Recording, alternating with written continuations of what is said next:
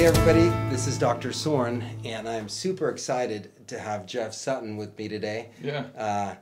I think our audience will love hearing about your tales of adventure. This is stuff you read about in books, but you live this every day. So let's just start. You are a missionary, humanitarian, what you want to call it. You work in South America. South and Centra America, yep. I live in Belize. And you basically help the people there. You build schools. Yeah, we do just a wide variety of things. We have a volunteer training center there in Belize where we have students come for 3 months, and they receive training.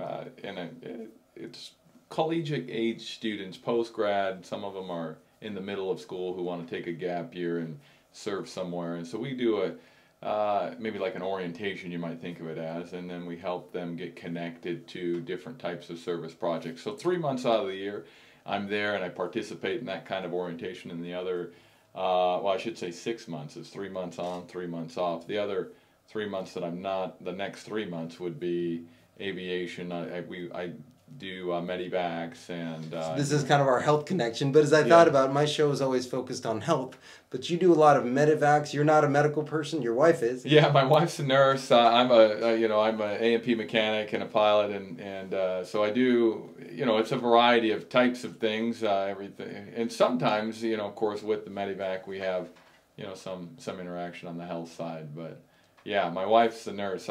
By far, she's the more of the expertise in the area. Well, as I've listened to your stories and kind of followed you, I've been super inspired by what you do. As far as the humanitarian missions, you are a volunteer. Yeah. This is not a road to riches, but you just volunteer and serve. Yeah, that's right. There's a lot more things to life than things. Mm-hmm. And I feel like being a blessing to other people is very rewarding, and it's not what you get back from it. It's interesting, in today's society, it's all about what you receive. Mm-hmm. And there's an old adage that says, "Hey, it's more blessed to give than receive," and that's really true. No matter what background you have, the joy that comes from bringing joy to someone else's life and making a difference is really something that money can't really buy. Well, and that's what inspired me a lot, because right now, we're in this COVID era, we're having all these protests, and so I just thought it would be great. You're doing something so positive you're outside of the country and you're just serving and helping people, and to me that's really inspiring. Yeah, definitely. Well, it's awesome. I love what I do.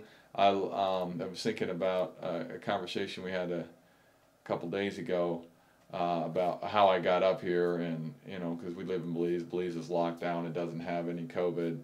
I think it has. For those that don't know, where's Belize? Belize is right between south of Mexico, between Mexico and Guatemala. The Guatemala borders the western side of Belize, and Mexico borders the northern side. And of course, the Caribbean Sea has the second largest reef in the. People forget that Australia's got the biggest reef. Yeah, but Belize has got the second largest. So beautiful area. It is. It really is incredible. Belize has an incredible culture. It's interesting. You have a very diverse culture. You have the Afro-Caribbean culture, and then you have which with the Garifuna, and then you have Mayan, and then you have just the Mestiza, which is Latin American, Spanish, Mexican, Guatemalan immigrant, and then of course you have Asian, Chinese, Hindus, and Mennonite. There's a lot of Mennonite, very large Mennonite population, which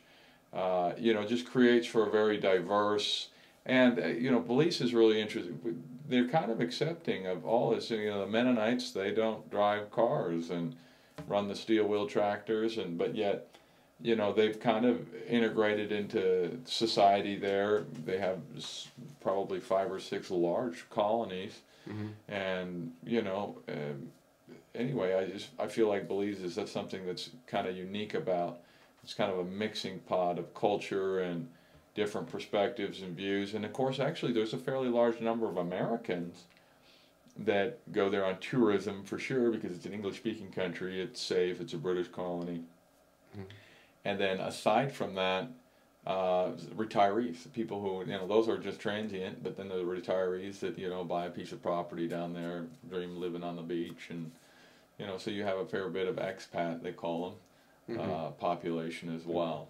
And let's just quickly talk about your link to this area. You married a girl from Montana, just across the border here. Yeah, in fact, one of my, right after I got my instrument rating, I remember I took the small trainer that we had, and I flew it from Michigan all the way to Montana. I think it took me, I want to say about 16 hours to fly out here in that little trainer. I remember I got stuck in Billings. It was like 105 there, and I was afraid I wouldn't make it over the pass to Bozeman, so I waited till like 5 o'clock that evening, slept in the back of the plane in Bozeman. I was 19 years old on the adventure of my life, and then I got to just across the border, just out of Clark Fork there. My wife lives real near that area, and anyway, I asked her to be my girlfriend then just a few days later, and she had just gotten back from serving in India.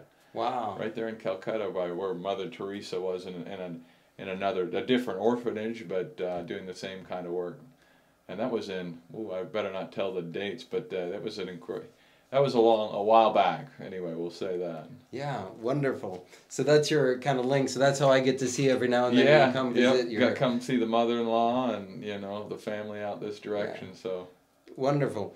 So you've told me a little bit about the people of Belize. So it's a very diverse culture. So let's just talk about some of the work you do. Maybe even some of the medevacs. Or Sure. So we had just wrapped up a training session, and our students, they go and work in schools and orphanages and all types of clinics, all kinds of humanitarian and mission institutes. So it's a combination of all kinds of things, and kind of scattered around the globe.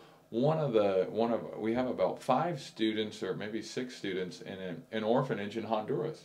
Wow. And so they probably are assisting somewhere around 50 children, and I got a phone call from them the other day, and one of their house parents, their biological child, he was 14 years old, and he had a brain tumor. And they asked me if I could medevac him up to the States for them. I said, yeah, I'd be willing to do that. He needs a visa. And they said, well, we're working on it. Tomorrow we'll have the confirmation from the consulate.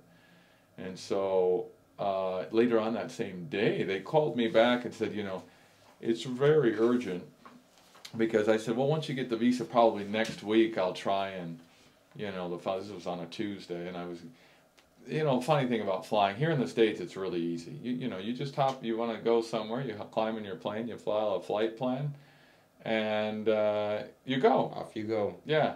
Not the case in, international flights. You got to get permits to get into the country, and, a lot of those permitting take at least 24 hours, and then add COVID on top. With COVID, all these airports are shut down. They don't do any, no airlines are coming in, nothing's coming and going. In fact, the traditional flight approval paths aren't even open. You're not even contacting the same institution. So I wasn't exactly sure how I was going to be able to get that done.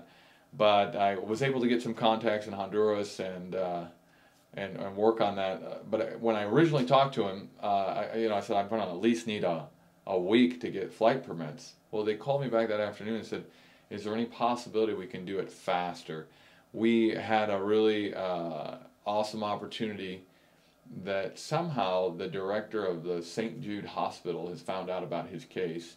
Now this young man, he can't swallow now, and this tumor is growing very, very rapidly. And this director of Jude Hospital, St. Jude, said, you need to get him here as quick as you can. Quick as you can. I thought, man, boy, that's a tall order in this time, and with COVID. So anyway, Wednesday morning at 10 o'clock, they confirmed they got the visa, and I immediately started the process for an air ambulance medevac into Honduras. Because you said otherwise, there's no planes coming in and out. Yeah. But because you ran under a medevac air ambulance, you're able to get It's a special authorization. Mm-hmm. So that special authorization, basically, I stay on the plane. They bring the patient, I do the refuel, and I'm out of there. So, uh, but the interesting thing was, I as a pilot had to do all that paperwork. They would not let me use a handler. And What's a handler? a handler is a person who does all that kind of paperwork. So kind of for a you. third party. Yeah, that just, that you give them the details of the flight, and they deal with contacting all those entities. They would have nothing of it. Only the pilot operator could do the request and fill out the form. So I was hurriedly trying. As soon as at 10 o'clock, I'm like, well, now I've got to go get the plane ready, and I'm trying to.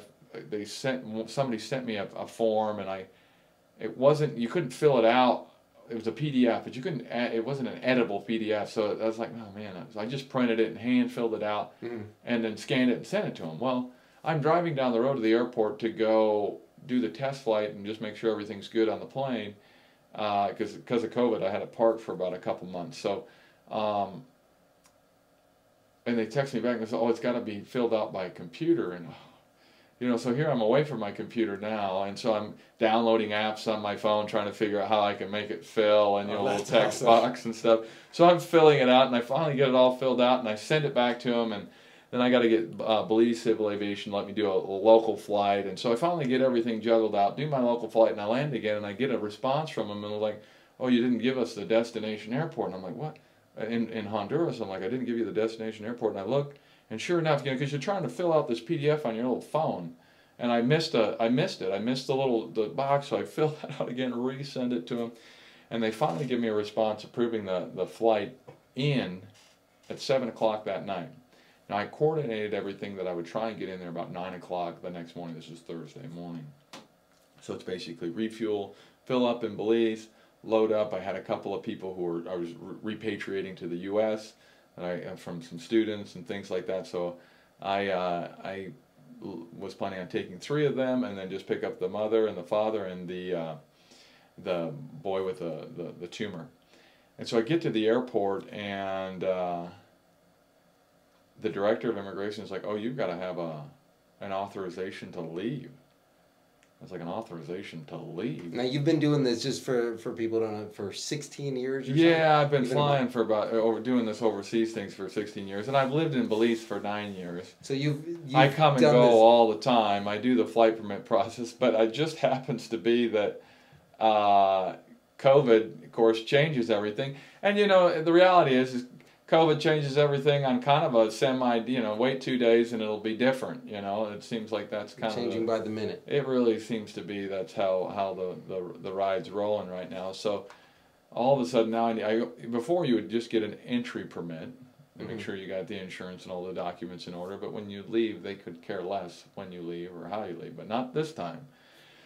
So here I am. I'm filling out a departure request. It's not civil aviation that approves it. It's this oversight committee of, they don't even tell me who's on it, but different ministries in the government have to approve my departure. So you can imagine bureaucratic things. Nothing is fast. That's kind of one of the challenges as in the work that I do you face with international work. I mean, you just got bureaucracy all over the place. So you learn to try and cope with it. And under normal circumstances, you just wait. But here I've got this medevac. I've got this kid that he's scheduled for surgery in a certain time, and I'm trying to get him up there so that we can meet these schedules, and it's just like really intense. So here I am.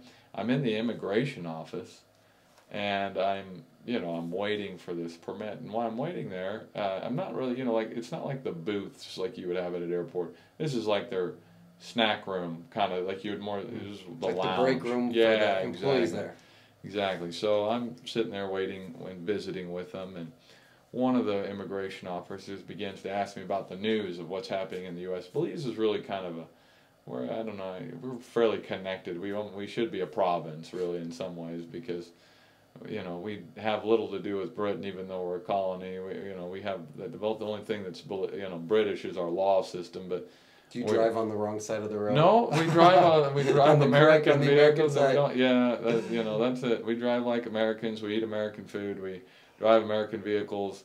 You know, everybody goes up to the States. You know, it's pretty much a little America down there. But anyway, so they're telling me about all this news that's going on up there, and I got to be honest. I told her, you know, I got to be honest with you. I quit watching the news a long time ago. I said, it's all over the place. I was like, it's just kind of distracting and frustrating. I just said, I can't make any, I just quit watching. It was just like, oh man, it's just terrible, you know, what they're doing to people. And you know, and she begins to start telling me how, you know, of all the atrocities and how, you know, and kind of insinuating that I don't understand what it's like to be marginalized because, you know, I'm white. Mm-hmm. And what race or nationality? She's Afro-Caribbean, you know. So, and you know, I've been living overseas for 16 years. I told her, I'm race blind. I mean, to me, you know, people ask me when I first started, they asked me if I was American, you know, because I got you know, the Latin term is gringo, and you know, so I've got that kind of a face. But after a while, you know, you lose the accent, and pretty soon they ask me if I'm from Brazil or I'm from somewhere else, and you know. But when you see I just see people now. It's just, you know, I don't even necessarily. I mean, I love America, but you know, once you live away from the culture, American culture, it seems somewhat foreign to me now too. It's just because I'm used to. You know, I'm a mix of all kinds of things. So, anyway, you know, people just from first sight, they make assumptions. You know, I said, well, one of the things I've understood as a foreigner, you always are somewhat, and I don't want to use the word disadvantaged. You just don't have the same status as a national. Right. And it's logical. I'm a foreigner. I'm requesting to live in your country.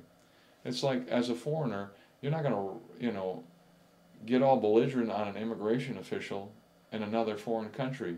They make the rules, man. So if you want to be there, follow the rules. If you don't, beat it. You know, you're the one wanting to come here, and so you don't have. You're kind of at their mercy. You're at their mercy, and you don't have the same rights as a national. It's how it is, you know, and so.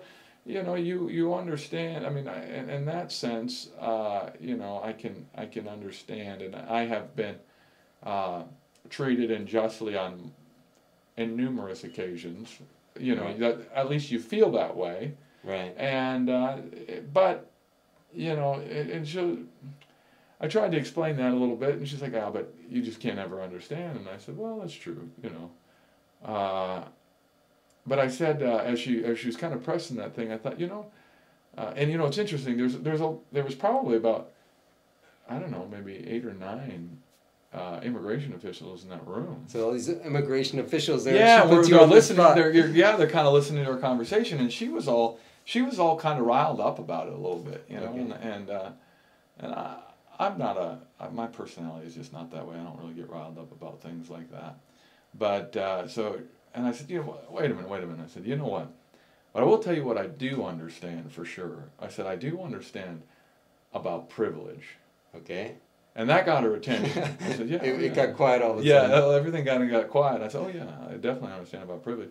I said, I'm privileged.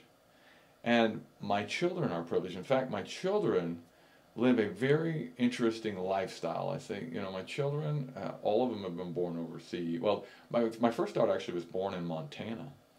And then probably about maybe within a month and a half after we got all the paperwork, passports and stuff, we went back overseas. So my other 2 children were born overseas. So they come back and they see the American lifestyle. And as Americans, it's quite normal, but the rest of the world does not live that. So, you know, to have the toys and the plastic playhouses and the slides and the swing sets and the boats and the jet skis and, you know, all the things that we kind of consider as normal, that's not very normal for the rest of the world. And we've chosen to live a very simple lifestyle. There's no, you know, there's nothing wrong with the other things, but the simple lifestyle that we've chose to live is a great one. Mm-hmm. My kids have different. They see the world. My kids are super privileged, and I tell them that, you guys are wealthy. When they go up there, they don't up here. They don't necessarily feel very wealthy, but then when they move down there, and we live in a 1,000 square foot little ranch house. It's kind of normal. With 3 kids. With 3 kids, yeah. But there's no winter. My kids are never inside. They're out. They gotta, we live in the country. My kids are running around. They have a great time. Anyway, I've got a shop 50 feet from the house, and my son's always building stuff down there, and they got the tree forts and the rope swings, and they got swings. They got all kinds of stuff. But in the village that we go to church in, and where we do humanitarian work and things like that, is full of illegal immigrants. And that's what I told the immigration lady. I was like, my kids now have to relate with all these illegal immigrants, people who are impoverished, running from a terrible life somewhere else and trying to make something better, but they live well below the poverty line. And they look at my kids when they come over. I invite these kids over to my house. We have meals at my house, and when they come in, I live in a mansion. Mm-hmm. Yeah. So by American standards, it'd probably be a pretty... Yeah, pretty simple house. We would consider this probably lower middle. Mm-hmm. It's clean, it's nice, it's just not fancy. Right. So, where... 1,000 square foot house is not. Someone who lives kind of almost in an apartment. Mm-hmm. That's kind of the size of it. So, but to their standards, these kids that I'm inviting over, wow, this is everything. It's amazing. What they would want to have, what I have. Now, I tell my children, I'm like, because with privilege, and I told this to the immigration lady, I said, you know what? We're privileged. But with privilege comes responsibility. Mm-hmm. The more privilege you have, the more responsibility you have to share those blessings, or quotes, privileges, with others. Mm-hmm. And I said, it's so easy to kind of rail up on Facebook and rant and rave and, condemn what everybody else is or isn't doing. Mm-hmm. But when it comes to your own situation, what are you doing? And I feel like we kind of come to a society as that. It's easy to just kind of spout off and say, well, it's this person's fault, or it's that person's fault, or this institution or that entity. But in the end of the day, we each have personal privilege and responsibility. And that if the world would take charge or to live up to their responsibility, of course we would be in a different place. Mm-hmm. Okay, so you're telling this lady how privileged your kids are. Yeah. Again, your kids are white. Yeah, so they're privileged. Sure, they're privileged, and yeah, exactly. So I was telling her that, and basically I said, we all have a level of privilege. Mm-hmm. I said, you're privileged. And I said, well, in fact, before I told her that, I said, really, the reality is I'm privileged too. And I said, in fact, I'm here sitting in your office today because I'm privileged. Okay. I said, I have a pilot's license. I grew up in a poor family. My parents couldn't pay for my pilot's license. I actually ended up getting my pilot's license working on a local airfield at a mechanic shop, waxing airplanes and helping out. An American Airlines pilot took me under his wing. He had about 7 planes, and he let me wash and wax those things. He paid me really good, and he had a trainer, and we'd trade hours with a trainer, and that was probably the main way I got my pilot's license. I got it right when I was 17, and then later on, a few years later, is when I flew out here to meet my wife. But that, not everybody has that opportunity, and it's not about intelligence. Mm-hmm. I tell people, man, a monkey can fly. You just train, spend enough time training it. Look, we got these cars that can drive themselves now. Mm-hmm. I said, it's not that. It's just about opportunity. Not everybody has the opportunity. Learning to fly, and I was telling this to the immigration officer, learning to fly is expensive. Costs a lot of money. not everybody has that kind of money. And I happen to not have that kind of money, but I still ended up being privileged enough to obtain that license. I said, so now I'm a pilot, so I have that privilege because very few people in the world have it. And I said, I have access to an airplane, a nice one. It's an 11-seater pressurized airplane that flies at 275 knots, 300 and some mile an hour. I said, it's not everybody has access to that. So I said, now with that privilege comes responsibility. I said, I'm leaving the house at 4 o'clock this morning, leaving, and my wife is crying and asking me, do you really have to go? And I said, well, if it was our 14-year-old daughter, I have a daughter that's 14, I said, we wouldn't be having this conversation. I would be in this plane and I would be flying her to the U.S. You'd be in there and we would be gone, to get her the best possible treatment ever. And I said, and of course the immigration officers know that Belize is closed. When I leave, I won't be able to come back. They don't want anybody, not even nationals. In Belize, if you're Belizean citizen, they won't let you back in the country. Belize doesn't have coronavirus. So, just so the audience understands, your wife is crying because she knows that you may not be able to come back in the country for who knows how long. Who knows how long, or when we're going to see each other again. My plan is to try and refile a permit and get in there and pick her back up at some point. And I don't really exactly have a real clear path. And of course, with COVID, everything changes. Give it a couple days and something's going to change. There's going to be some new rule, some other thing. Who knows what's going to happen? So the future is fairly uncertain. Okay, so you're explaining to the immigration officer, hey, I'm taking a chance by taking this random kid I don't even know to try to save their life and get them to the hospital. Yeah, exactly. And I was like, and why am I doing this? Well, because I'm privileged. And with privilege comes responsibility. I said, so... you're right. I don't necessarily understand what it means to, be marginalized and all these kind of things. It's hard to, we don't live in someone else's shoes. But the reality is that we are privileged, and with that privilege comes responsibility. I said, you have that privilege. And, how many Belizeans would love to have your job? And the janitor that was in the break room was like, I'd like to have that job. You can see her nodding her head, All of a sudden she feels privileged. Yeah. I was like, yeah. And she's like, it's true. I said, hey, it's a solid paycheck. I said, how many Belizeans, how many illegal immigrants are just don't have the privilege of having a Social Security card and being able to get work because they're illegal, they can't work. I said, they would just love to have that.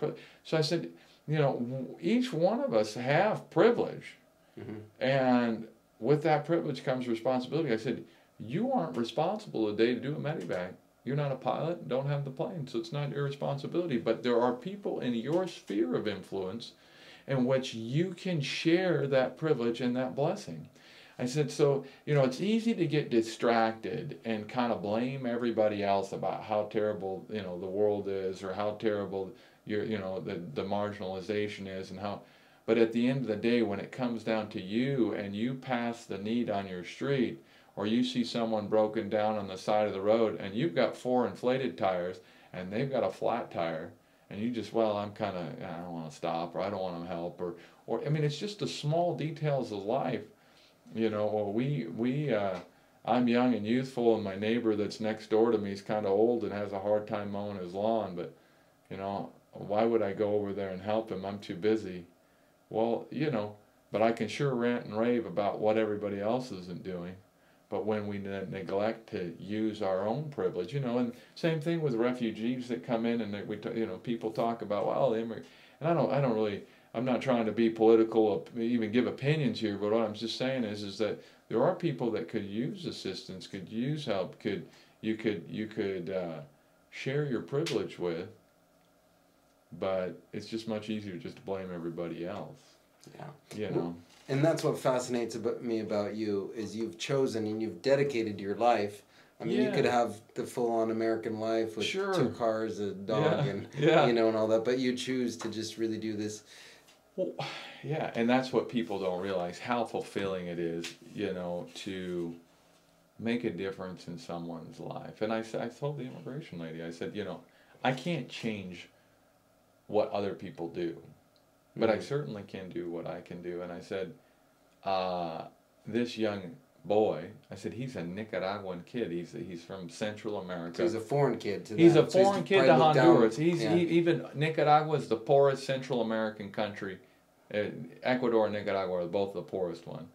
And he's it's a nobody. Even Belize is kind of the high end of Central America. It's a British colony. They don't even need a visa to go to the England. They can travel to Europe, and most of them get visas to the States like nothing. It's only got 350,000 people. It's got a full-on U.S. embassy there.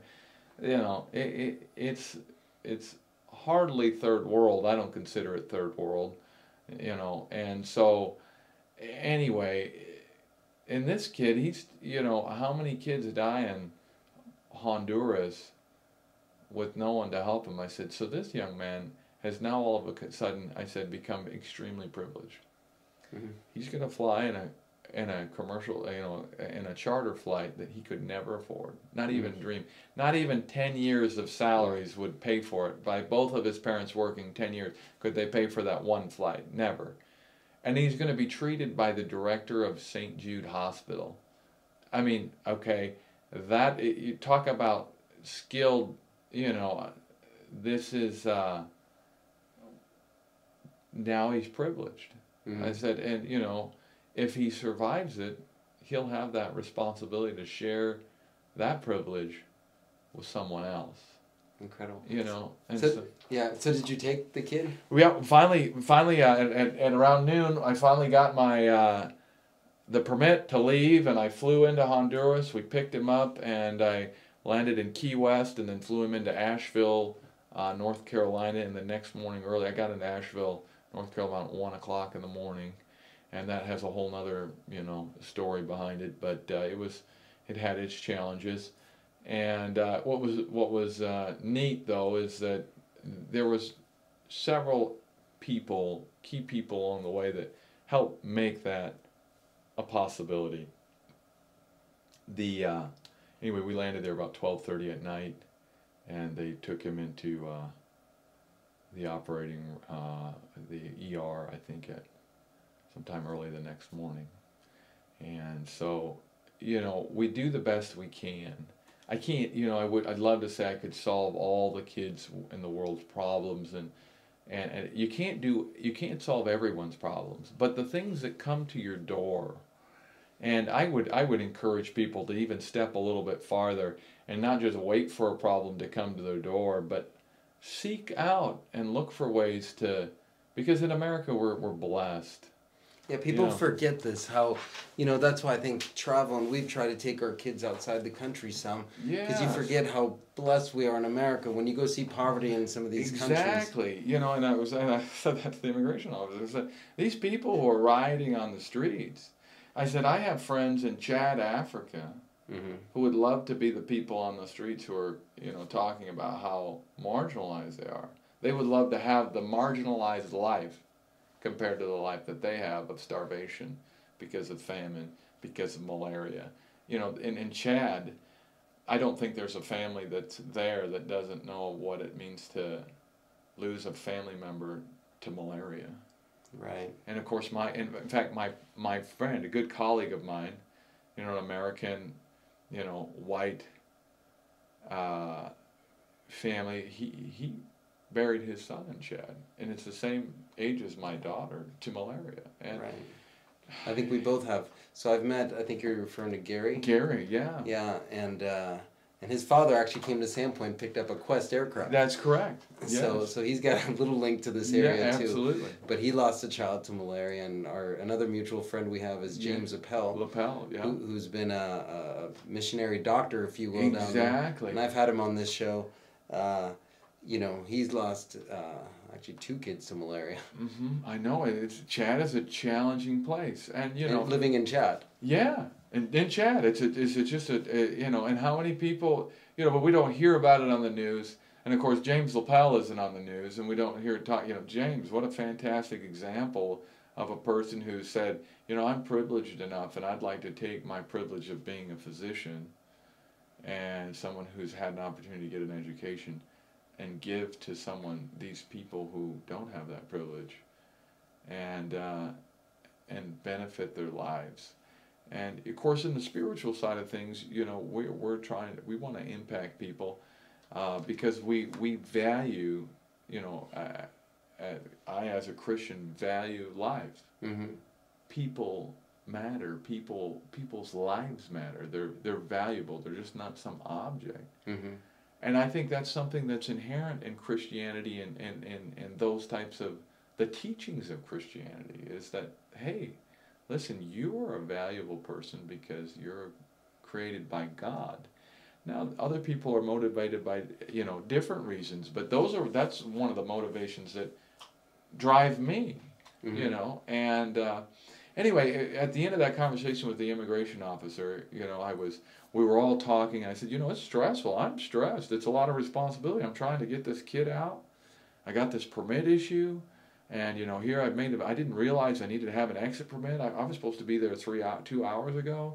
You know, here I'm getting behind schedule, and this is a problem. And, you know, one of the immigration officers, Mm-hmm. you know, another Afro-Caribbean, he put his hand on my shoulder and he says, you know, brother, can I pray with you? Right there in the middle of that office, you know. And obviously, you know, they know my religious affinity. And I said, absolutely. And so he offered a prayer right there. You know, I felt so blessed that, you know, I felt like they understood. They knew that, to me, it has nothing to do about race or anything. If any of their children had a problem, I would sit in the same room and do the same thing for anybody that I could. If it was within my means to do that, well, I have that responsibility to share the blessings that I have, you know, the Mm-hmm. privilege that I have. Mm-hmm. So it was neat. The room was very quiet after that, and I could see that young lady really reflecting, you know. So I hope it made an impact in their lives at some point. Well, I am so inspired that, you know, you, instead of, you know, you could be working for American Airlines or some big, you know, airline company and having a very, you know, plush job in America, but you choose to be down in South America serving, and that story is super inspiring to me. Yeah, absolutely. And, you know, there's a lot more to life than money. You know, there's a lot more, you know, people kind of think, oh, this will make you happy, but money buys stuff. But, you know, relationships, investing in people have the highest return. I mean, you can't believe what it's like when I go places. I go back to that school, and there's young people that I knew when they were 5, and now she's 21. And they run up to you and they throw their arms around you and they give you a big hug and they're so excited to see you. I mean, I'm thinking about a girl that got lost for 2 months, and I was able, there's a whole other story, but anyway, we found her, and I was the one who found her. By airplane or by hiking? By hiking into a community, and we took the police, and she was actually kidnapped. And anyway, long story, but I'm just saying, investing in that one person. Well, that one person actually came to Belize and studied at the MOVE training, and now she's serving. She's getting her nursing license. It's just that investment in people. It's so. See, how many rewarding. people have a story like that You they know? can say they actually went the extra mile to find this person? And I know there's probably tons of people, Oh, yeah. hundreds of people that you've flown Sure. out in medevacs, Sure. where people would literally die Yeah. if you didn't pull them out. Sure. Yeah. I mean, anyway, but it just, that's what I'm saying. It's just so fulfilling to make that kind of difference, and it's possible. I'm nothing special. I'm just a normal person from northern Michigan who, you know, through different circumstances, which I believe are divinely orientated, have the great privilege of being able to serve in this capacity. With that privilege comes responsibility. Love it. So if people want to get in contact with you, what's your website? Yeah, so the website's mosesinternational.org. You can contact the email there, or movetraining.org, and that's the volunteer training center in Belize. You can get in touch with us through there. You know, we always, you know, open to having people come and get involved. It doesn't necessarily matter your religious affinity or non-religious. We work with all kinds of people. If you're interested in being involved with some sort of humanitarian endeavor, contact us. Yeah, That's awesome. And people can also donate there, I know. Yeah, yeah. Through that website, you can. There's some links to donate or get in contact with us, and we can facilitate you the information as well. Because one thing that I think is incredible, you really don't ask for money. You are so No, humble. I don't. Yeah, this is something we don't do. We don't do a lot of But the fundraising. money just seems It to works flow. out, you know. It's, Because you're building schools and you're flying around this aircraft and you're able Yeah. to do it. It's Yeah. not. It seems like from what I've heard from you, there's not a lot left over, but somehow you have enough yeah, to make those trips. it's true. Yeah, that's basically how that ends up working, and it's you know, of course, my convictions are it's a divine, you know, it's really a kind of a partnership that I have with the Lord and me, that we kind of got a deal going on, and so far that seems to work pretty well. Yeah, love it. Well, Jeff, thank you so much for coming on again. If people want to look you up, Moses International and mosesinternational.org. And movetraining.org. Move Move is the name of the volunteer training center. So, Yeah, awesome. Jeff, thank you so much for being here. yeah, thanks for the invitation.